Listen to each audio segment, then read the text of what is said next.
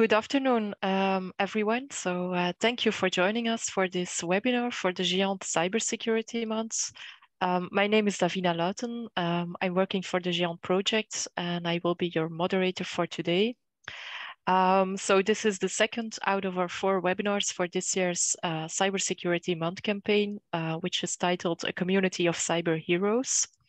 As you know, Cybersecurity Month is an initiative launched by ENISA, the European Agency for Cybersecurity. So for those who are maybe not familiar with GÉANT, let me just give you a little background.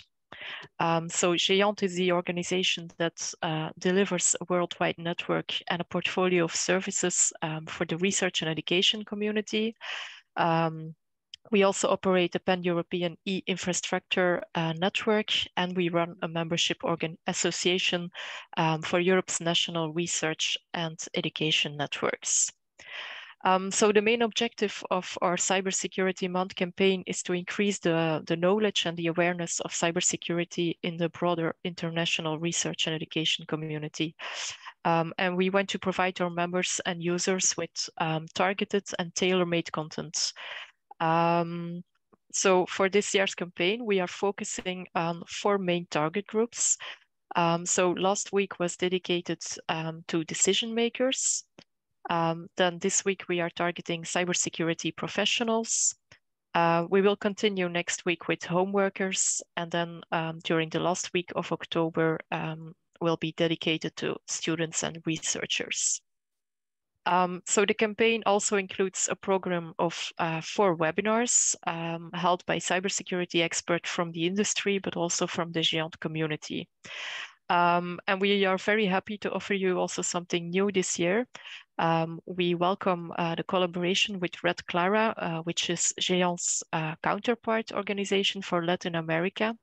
And thanks to this collaboration, we are able to offer you a live interpretation of our webinars in 3 languages, English, Spanish, and Portuguese.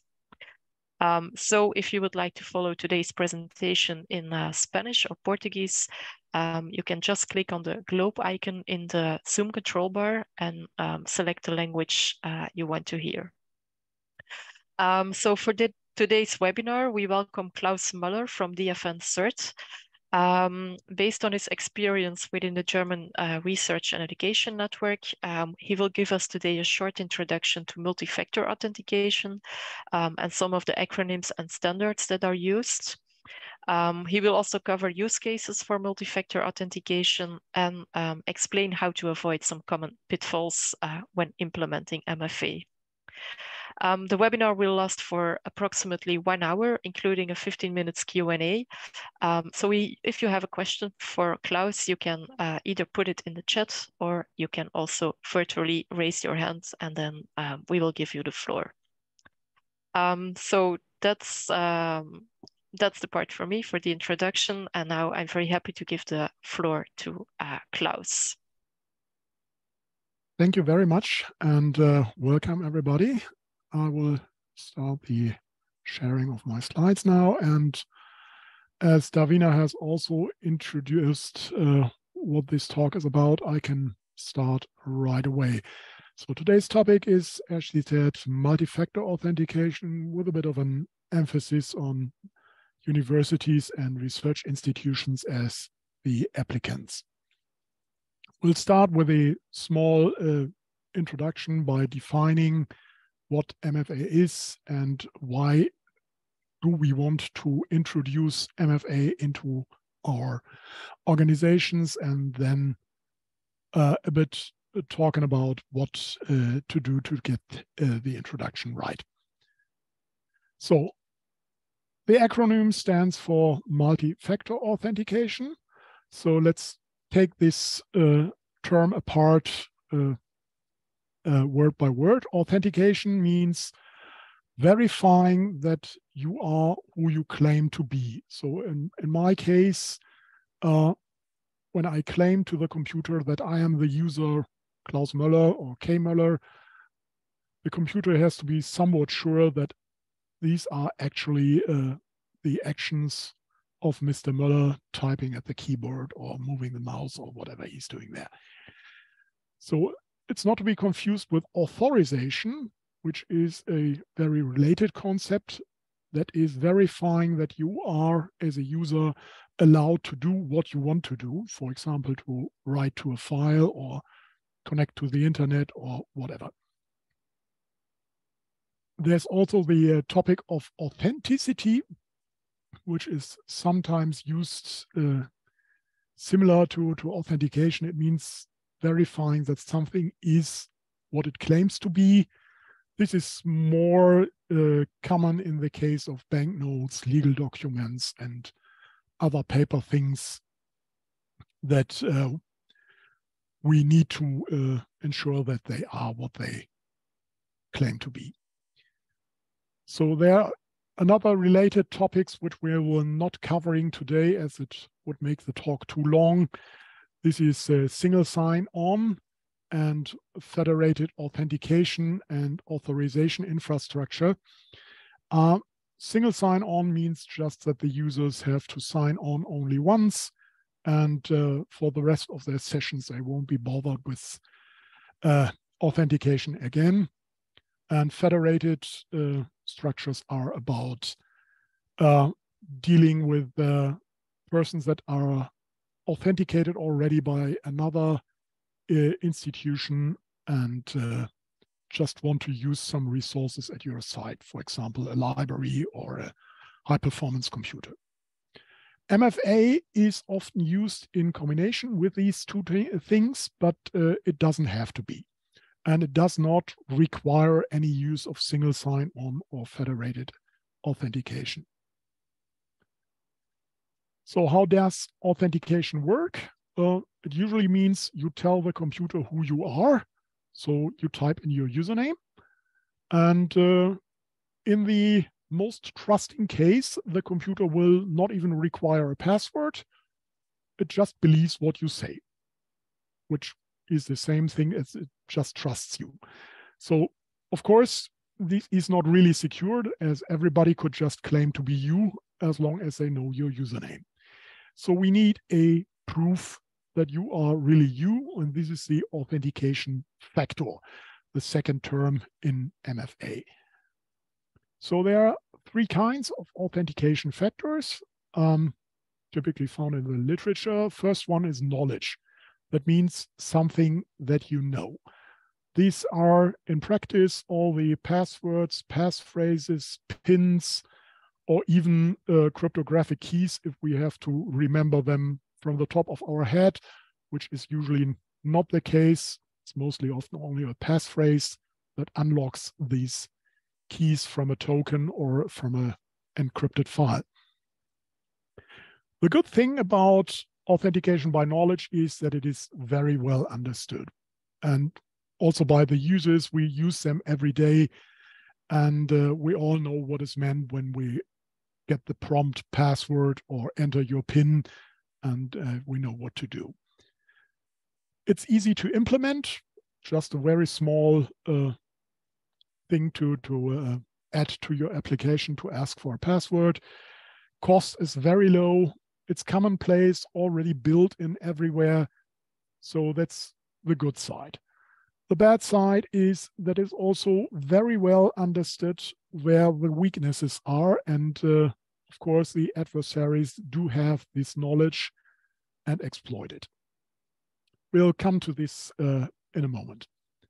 Second authentication factor is possession, something that you own. It can be things like a uniform, so you know that the guy from the police is actually from the police, or they have a badge that shows that they belong to your company, ID cards, even tokens. This can be a USB token, a smart card, can be a NFC token for near-field communication. But these would also be all the keyless entry systems you might have in your car and things like that. The good thing is that access to these tokens can be somewhat restricted, at least in principle. It cannot be trivially copied, and a loss of these can be detected easily as long as you think about it and think of your home keys. Well, at least by the end of the day, when you try to enter your home again, you will find that you've lost or left them somewhere else. The downside is they can be lost or stolen or even shared, meaning I can give them to others, which is in some use cases even wanted to be the case. They need physical replacement if they are lost, damaged, stolen, or otherwise compromised. And that also means they have a certain cost attached to them, because these things aren't for free. So the third factor is inherence, which is a bit harder to grasp. This is something that you are, meaning these can be things like how you look like. So think of face recognition software, or just your photo on your photo ID card, your fingerprint, your retina patterns, your voice patterns, or whatever else you may come up with. The good thing about inherence is it cannot be lost, it cannot be forgotten or stolen. And it is believed to be very hard to fake. Also, in the past, we've seen numerous cases where this has been successfully done with very little effort. So if this is still a pro, it depends. A fingerprint can be very hard to fake if the device is configured to recognize a lot of small patterns in your fingerprint, the small curves and breakups here. And the quality of a fingerprint very much depends on how many of these are taken to identify a person. The downsides is that this usually needs some special hard and software at the control points, the points where you have to give your fingerprint or have your retina scanned or whatever. And of course, it's sometimes built in with your laptop or your mobile phone, at least a very simple fingerprint reader. Today's mobile phones can even do some face recognition by the webcam on the front side. But again, here quality depends very much on the software that is doing the actual face recognition behind the scenes. Correct detection of inherence properties is, however, a non-trivial task. So this can be a downside, and we have to live with the point that we may have false positives. So somebody else's fingerprint may actually be recognized as yours, or we have also the point of a false negative. So you swipe your finger on the fingerprint reader and it doesn't recognize it. So this is these are both cases that can happen, especially if you have, for some reason, not so easily recognizable fingerprints or whatever else. Compromised factors cannot be replaced easily. So if somebody copies your fingerprints, of course, you can't just replace them. And after you've are through with all your 10 fingers, you have to resort to something else. So in high security applications, there has to be some special care taken that somebody is actually showing their own fingerprints or eyes or whatever at the control points. And lastly, on the network, a biometric or other inherence pattern is not safer than any other factor. It's, again, just a stream of bits. But this could also be said about passwords or tokens. So now the last term, what's the multi then here? Single factor is we just use one factor to authenticate. This is by far the most common form of authentication and the most common form of single knowledge factor authentication is typing in your password. Multi-factor authentication, by the definition, means that we use more than one factor to authenticate. Preferably, these should be at least two different kinds of the three I mentioned, so knowledge, possession, or inherence. Why? I will talk about this in a moment. In practice, the multi could mean 3 or 4 factors, but in reality, this breaks down to 2 factors because we don't want to make too much cost and effort into this. And most users could probably not be talked into giving a password and a fingerprint and use a token. That would be probably a bit too much unless you have a very limited and very high security use case. So for the rest of this talk, when we talk about multi-factor authentication, we mean 2-factor authentication. So now what's wrong with a single-factor authentication? Well, nothing really wrong, but even password authentication can be quite secure if you do it right. But if a single factor is broken or compromised, adversaries can get into the system. So a second factor would need an additional layer of protection. Okay, that's nice. So, but why is this a special concern with passwords? This is for a number of reasons. One of them is that the knowledge of the password can be forgotten. Okay, that's not the point. And a second factor wouldn't help here. It can be copied or guessed without the owner noticing. So that's could be a problem with passwords or knowledge factors. They have a long lifetime, month, sometimes even infinite. So if you're not forcing your users to change their passwords regularly, they can just log in for years and years without ever changing their passwords. It can be guessed quite easily, and we all have seen the cases where the number of common passwords have been published. 2 of the most common ones are 1, 2, 3, 4, 5, 6 or password. And the last one that is actually exacerbating the other downsides is that the same username and passwords are often used on multiple systems.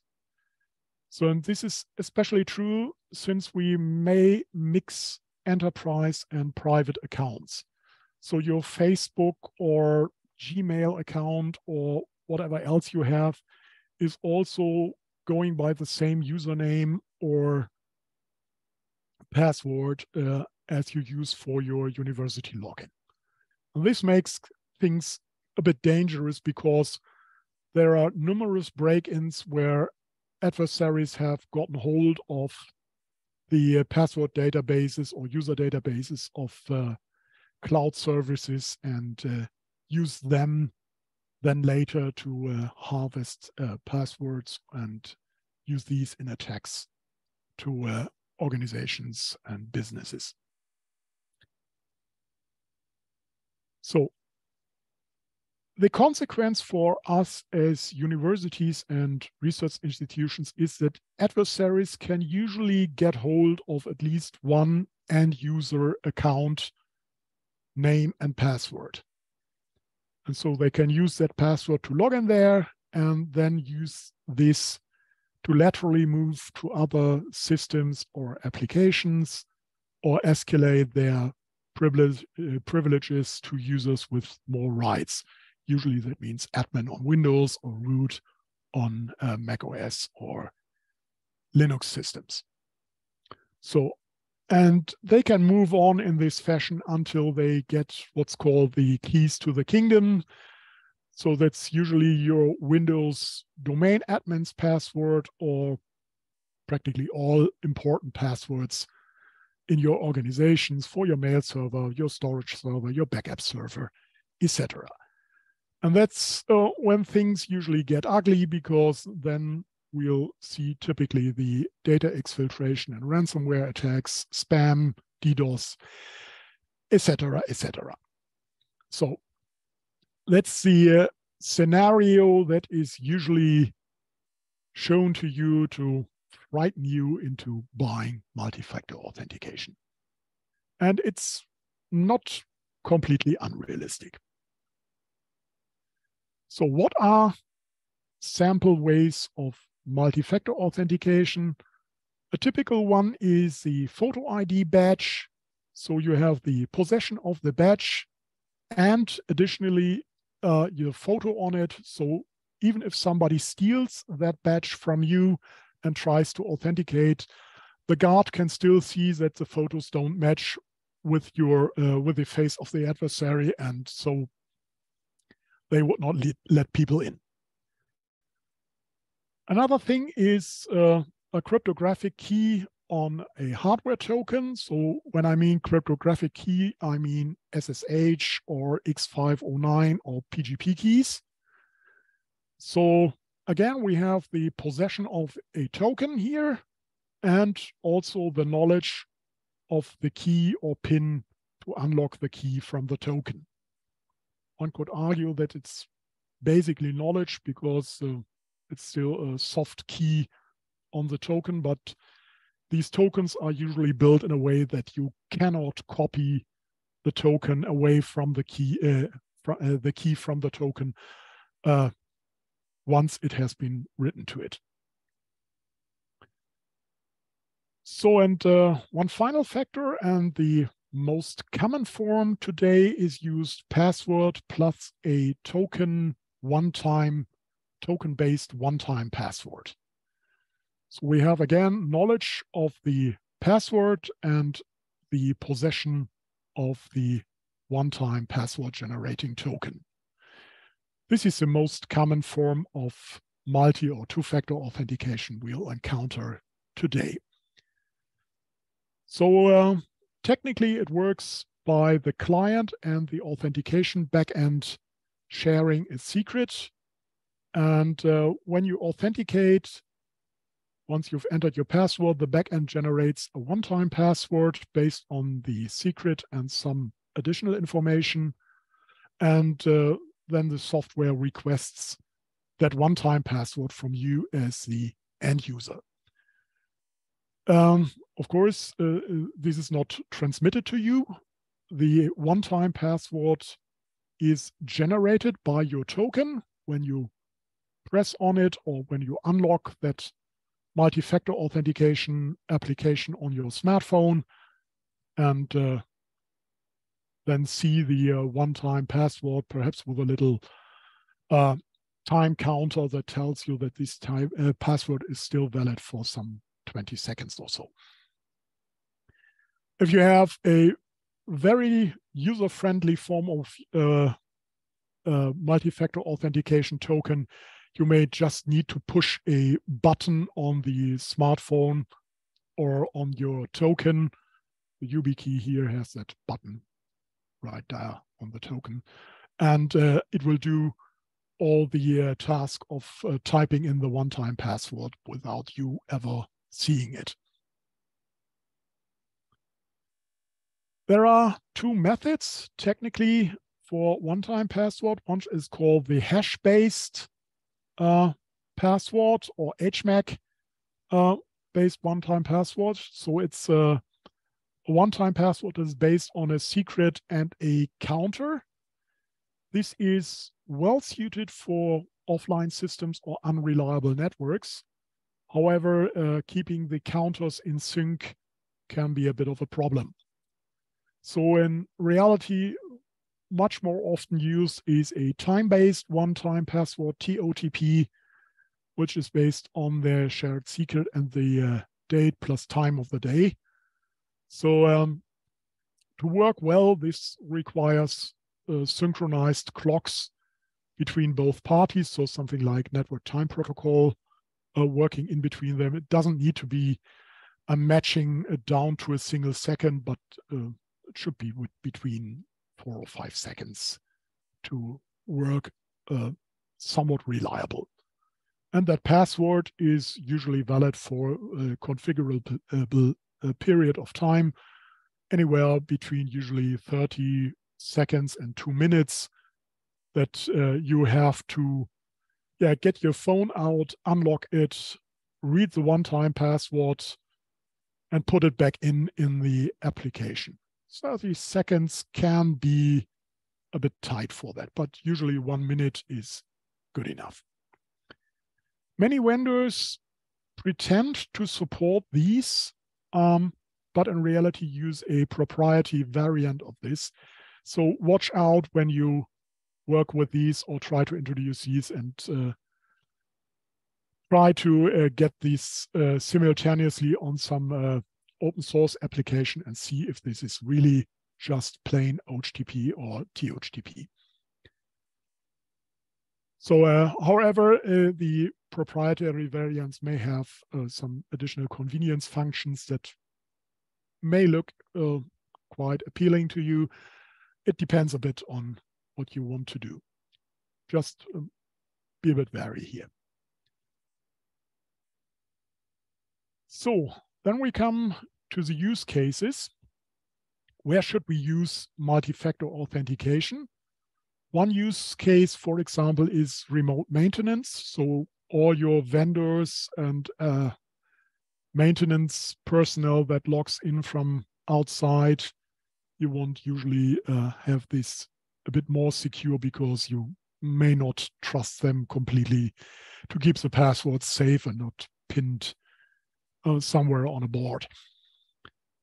Then a very common one is a login to your web applications, for example, your webmail or your campus portal or whatever else you have here.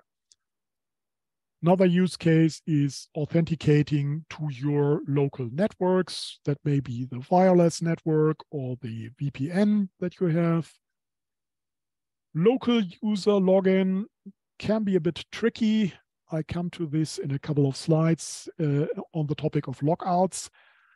And of course, the administrator login. So when you shy away from having everybody use multi-factor authentication, a good case to start is the administrator logins. So yes, in an ideal world, we would use all of them and use them as soon as possible. I may warn a bit against this. So each use case has its specific problems. So a solution that is tailor-made to each one of them is probably better meeting its ends. And understanding all these specific problems in one project and addressing them equally well is a quite challenging task. And your project may get a bit out of hand with feature creep and other things. So it's better to start with just one use case, understand it well, and start there and then move on.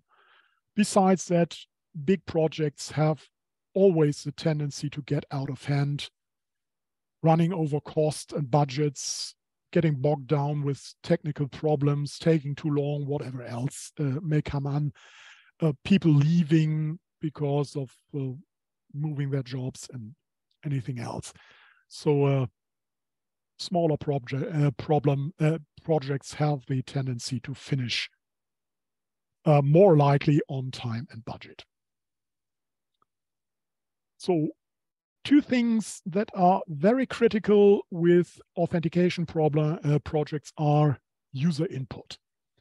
And there are two user groups that we have to watch out. First one is the end users. Like it or not, their opinion and their buying into this project is crucial to the success. So we have to involve them from the very first planning phase on. How would they like to solve the password problem I've outlined. And we need to explain the needs and goals of the project. We have to train them how to use multi-factor authentication, and we have to get their feedback from them, how they like that specific solutions. And one thing that is really a don't is trying to force them with a solution they don't like. And they don't like may just mean that they think it's cumbersome or just getting in the way. And end users have an amazing creativity in getting around security measures, or what length they are willing to go just to avoid one specific thing they don't like. And being an administrator myself in the past, I can tell you that you will never match wits with them, because they will easily outwit you. Not a single user, but as a whole, they will always outwit you. So get their buy-in, have them like your solution. Otherwise, it's not very likely that you will be successful.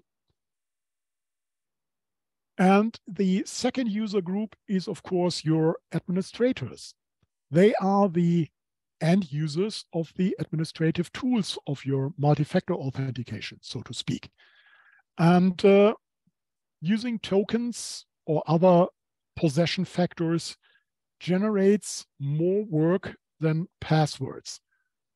It's easy to set up an initial password and have the user just change it on a first login. And remember, on a fairly large university or research institutions, we may have hundreds or thousands of people appearing every semester at the start of the semester. So we have a big lump of work to do at one or two given points in time every year. We have to deal with the task of revoking and replacing lost or damaged tokens. We have users, of course, leaving, end users, staff members, students graduating. We have the day-to-day problems when things don't work. And one of the downsides of a multi-factor authentication is that we now have two factors that can go wrong. So the user has either forgotten his password, or they have a problem with their token or their one-time password application. So running into problems here is harder to debug, and we need a lot of experience and training, not only for using the tools, but also recognizing the common problems and attacks when things working in the day-to-day operations. So I would say that their opinion is about equally important to those of the end users. Again, they will show some creativity in either not implementing MFA at all in their area, because they will invent some reasons or pretty good excuses not to do so, or they will implement it in a way that generates less work, however, is also likely going to be less secure. So some practical tips. Use self-service platforms, usually web-based, to ease the burden on the admins. So the users, for example, can enroll additional backup tokens, for example, another soft token on their smartphones for their logins, or even request a new token or delete some old tokens or whatever. Physical presence should still be needed for identification of a user, at least the initial identification and the pickup of a new token. This is somewhat unavoidable, although the identification can be somewhat mitigated through video ident. I think we all know from the pandemic how to do this now.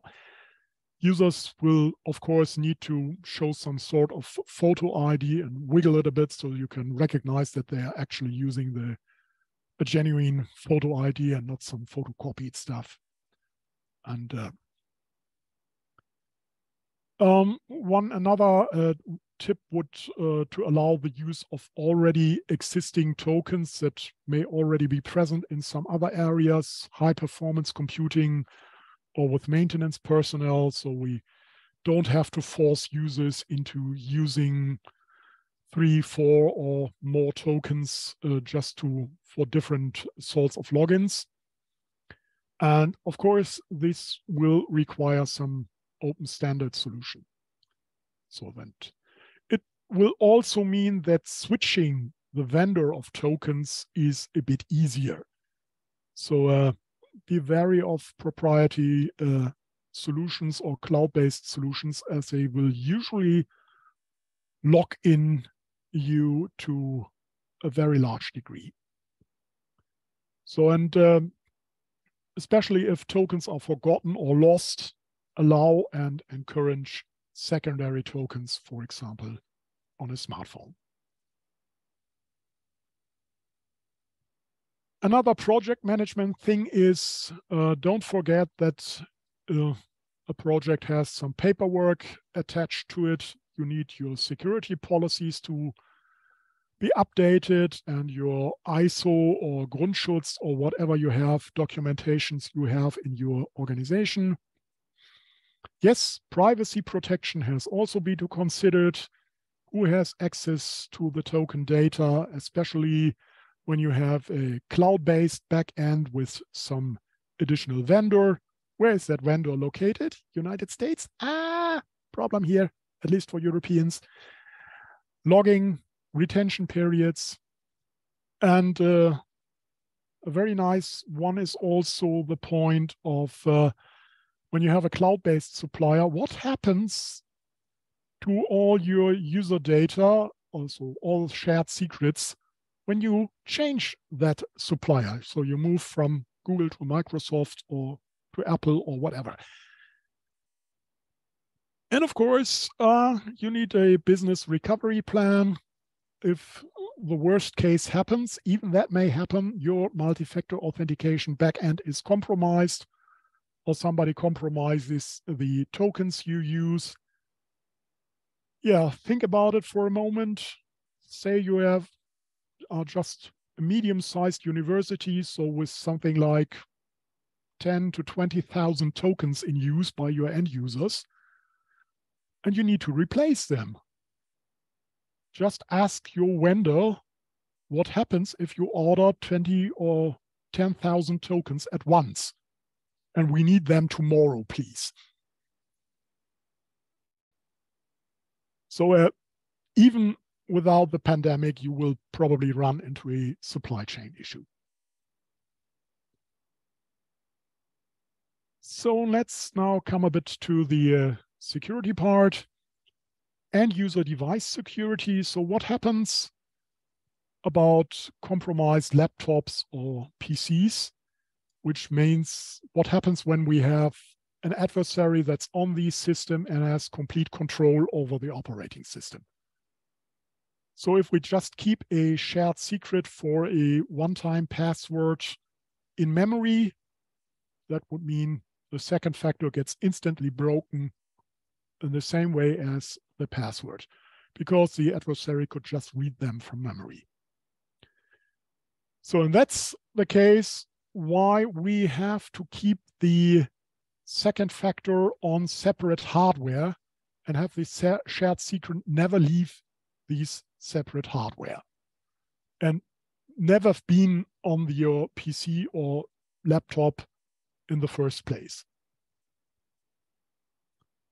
For smartphones or tablets as end devices, this is a bit more problematic, because when I use a soft token on that smartphone, my security would be compromised in this way. So again, even here, a secure way of using this would be a token with a near-field communication interface, or you have a USB interface on your smartphone, and yeah, they would have to plug in their token.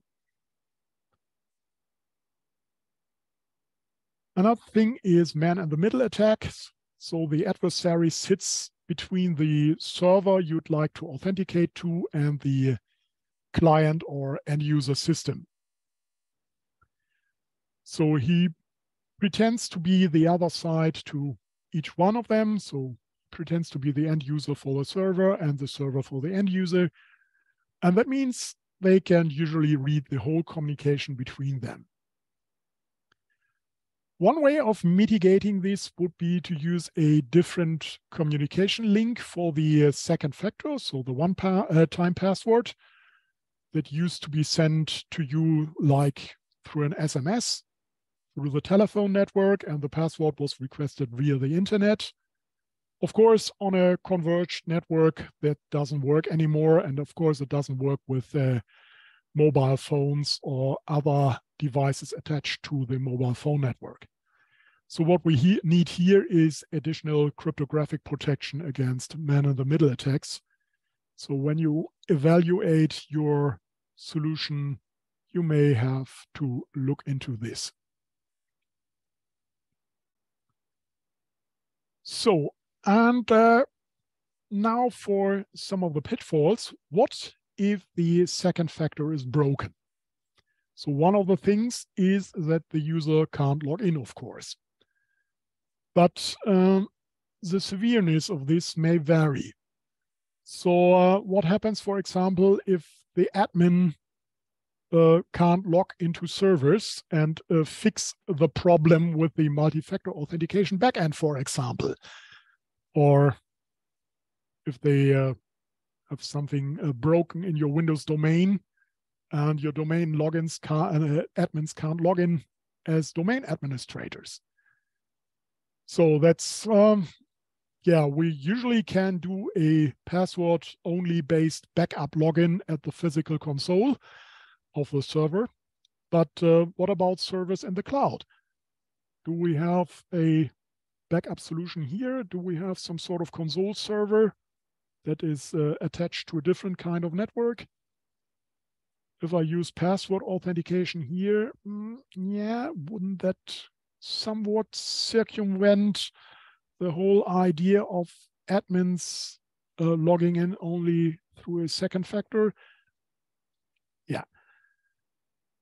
Users that can't use their VPN or web interfaces, especially to, for example, request additional tokens or a new token.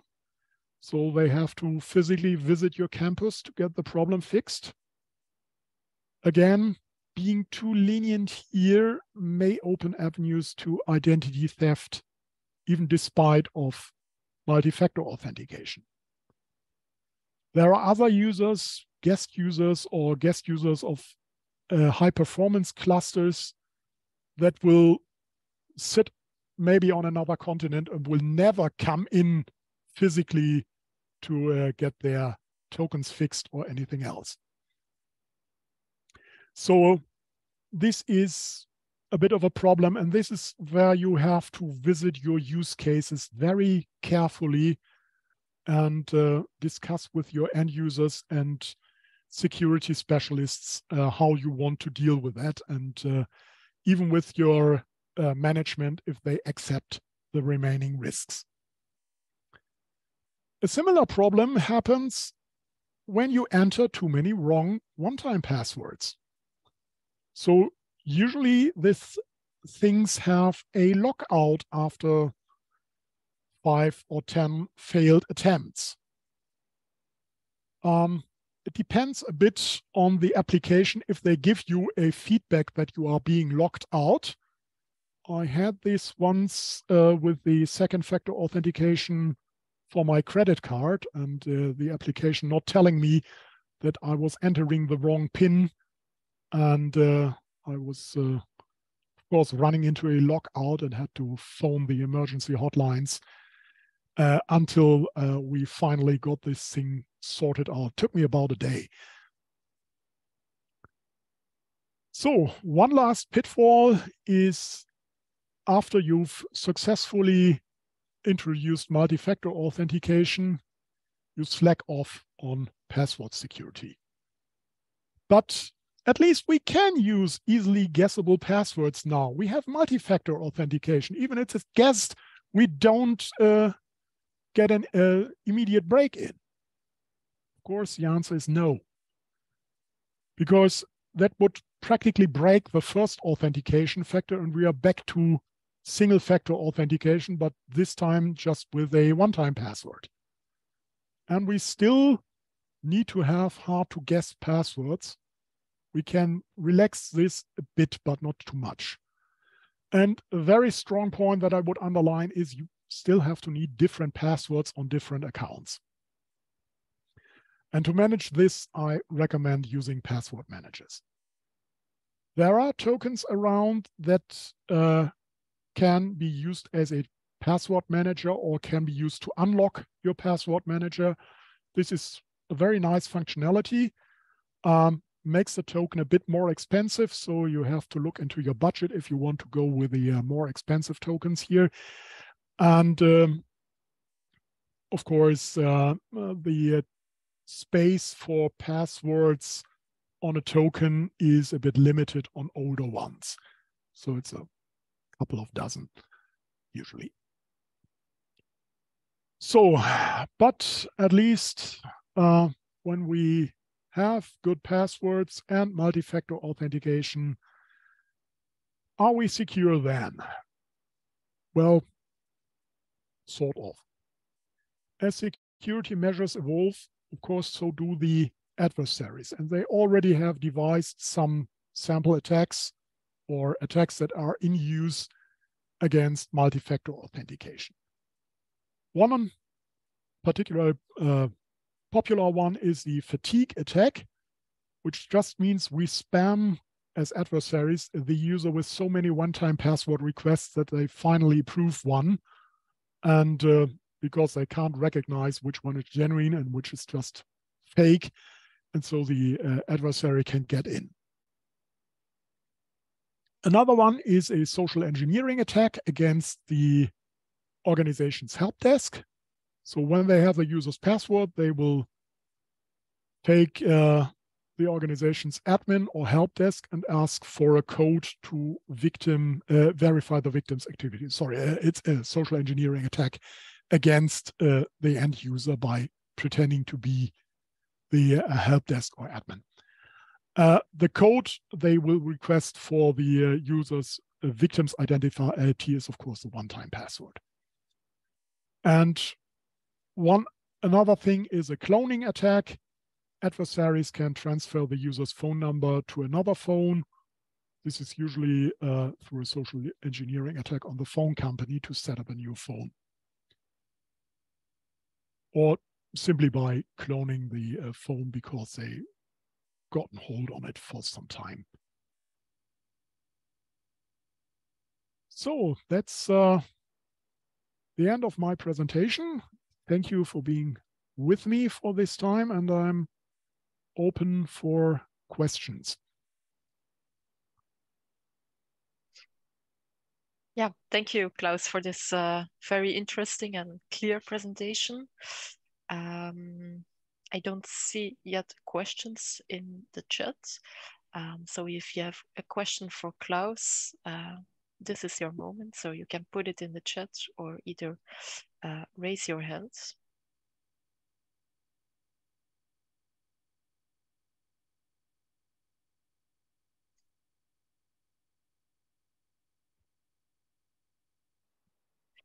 I don't see any questions at the moment, but yeah, all clear. That's nice. I do have a question myself, maybe. Okay. So in a certain moment, you were talking about password managers. I agree, it's very practical. I use it also at Belnet.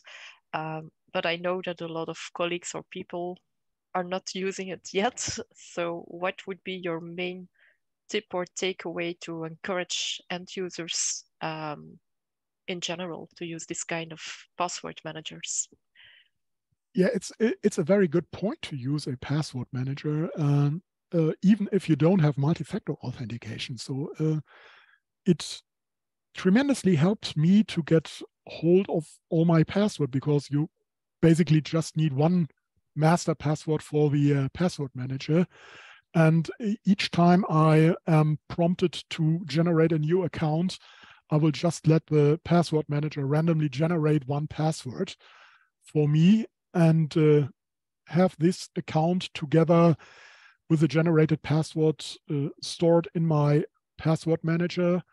And I also back up this file, the database, to my cloud account. It's encrypted anyway, so I don't have to worry about additional encryption there. And I can also always configure my password to do some sort of automatic form filling with the password. So in reality, it can get more convenient by just pushing on a button and have your right password and username entered, and you don't have to remember any passwords at all. Mm-hmm. And I must say, I have at least a couple of dozen passwords, and I remember just 2 or 3 of them. Mm-hmm. So this helped me tremendously. Yeah, and I agree. And you get very good password managers as open source. They don't cost you a thing. Mm-hmm. Okay, I see there are some questions coming in. Mark Herbschritt is asking how to convince the management of university to act as a role model, for example, by using 2FA and password managers. Well, I don't know. Of course, it's nice to have them start as a focus group, but again, the point here would be the use case. Having your management log in through multi-factor authentication into what? Into their personal laptops? Yeah, probably not the very best thing to start with. And if you have, for example, your web application or your finance application, this may be something that is critical enough to be used at this point. But of course, it's always good to start with the higher levels of management to have them as a role model and a. Mm-hmm. Yeah, I see is adding that the use case is for supporting awareness within the institution. And yeah. I think a lot of I see people now here, a couple of questions in the chat. I think I start with one from Gordon DeWitt. So a lot of organizations have rotating passwords. Would it be recommended to keep the mechanism in combination with multi-factor authentication? Well, rotating passwords are a thing of the past.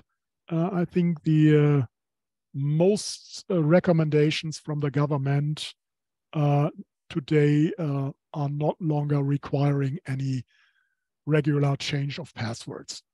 If they are complex enough, you don't need to change them. So yes, especially with MFA, you can do away with it. But even without, you are no longer required by many governments to do this. Okay, then there's a question from Alex Peters as well. Yeah, if you were to set up a new multi-factor authentication environment, what technology would you use today? And also, how would that system prevent users from being victimized by spear phishing attacks? That's a bit tough to answer. I've shown you 2 things with multi-factors on tokens. One of them would be public-private key on a token or a one-time password. Personally, and here at DFN-CERT, we use the one with the certificate on the token, which is a bit more cumbersome to use, but that depends a bit on our environment here, but also has, of course, the nice side effect of rolling out public key encryption for use in email with the same sweep. On the other hand, as features, I would very much recommend a multi-factor authentication that couples together some more information from where the login is, from when the login happened, and stuff like this, to harden this a bit against phishing accounts, so that you see, when you see this coming in, that this is actually from your application and you are trying to log into. It's a bit the same like a financial two-factor authentication that gives you also the shop you're buying from, the amount of money you are going to spend, and whom you are going to spend this on. Mm-hmm. Do you recommend any password manager in particular? This is one from Christian Rower. I personally use KeePass XC. I can very much recommend the KeePass family of software. It runs on practically every operating system, and they usually receive top marks in the security. I think the Heise magazine has done some checks with a security of password managers in the past. So for the German and even the English readers, this may be worth looking into. But you can test these things even by yourself. Just do a memory dump of your system and see if you can find your password. If you can find it in the memory of the password manager, throw it away. Not the password manager. So another one from Augustine Peria. In a scenario where FIDO2 is used as a shield from my MFA protocol, do you think it would make sense to share one key pair for web and SSH access? Or would it be better to have different keys for each one?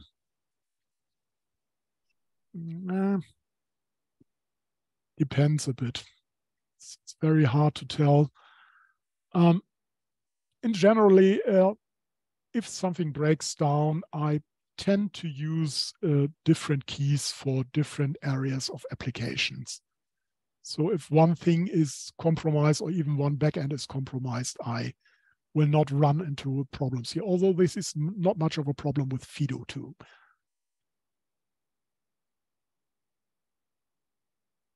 So I hope Stefan Schwer is asking a question. Are there good existing open solutions to or workflows to collect 2FA and to distribute them to different services, such as self-service websites to let users input their public SSH keys and then use those in different services?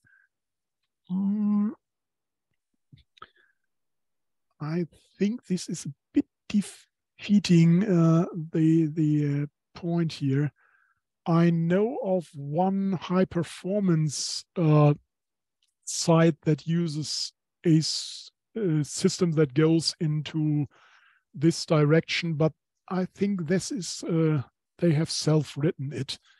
So and I don't think that it does support anything else beside SSH keys, and only a very specific form of SSH keys. So I'm not aware of such solutions.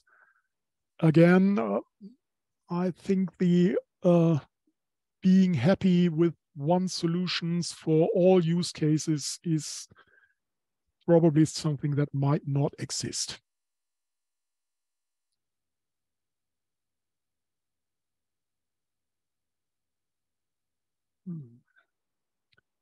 So one more from Johan de Berghey. Is there any FIDO web authentication available and software-based, but using the trusted platform module on the machine, just to avoid the FIDO2 key management? It's probably a good use case to use the TPM, but I haven't seen anything like it yet. I know that on mobile phones, they use the key store on the mobile phones. There are a couple of ones, but I'm not aware of a open solution that at least uses the TPM. I think we can build one, but I wouldn't underestimate the things you may run into it with the TPM on the laptops. So that may be another can of worms. I'm not sure if you actually gain something from that solution if you do not have your TPMs already set up and managed already.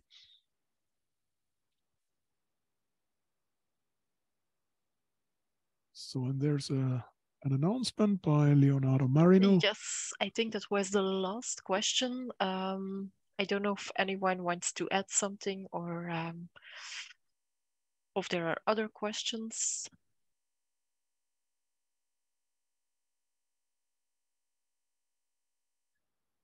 So yes, even if you have questions, you can probably mail them to Davina or me, and or Davina will forward them to me and contact me anytime you want. Okay, thank you, Klaus. So yeah, so thanks for I think staying we with can me. finish here today. Just maybe to remind you that we have still 2 other webinars in the upcoming 2 weeks. So next week we will welcome Melanie Volkamer from Sikusa. So you haven't registered yet. This is your chance. And a last thing that's also important for us is your feedback, of course. So therefore, you will receive the link to a small survey. And we would be very happy if you could take like 1 or 2 minutes to complete it. There are just 2 or 3 small questions. So I think we can close here for today. Thank you, Klaus, for your interesting and very clear presentation. Thank you as well to our translators today. And thank you, of course, to all the participants. And we hope to see you next week. Bye. So yeah, thank you very much and bye. Bye.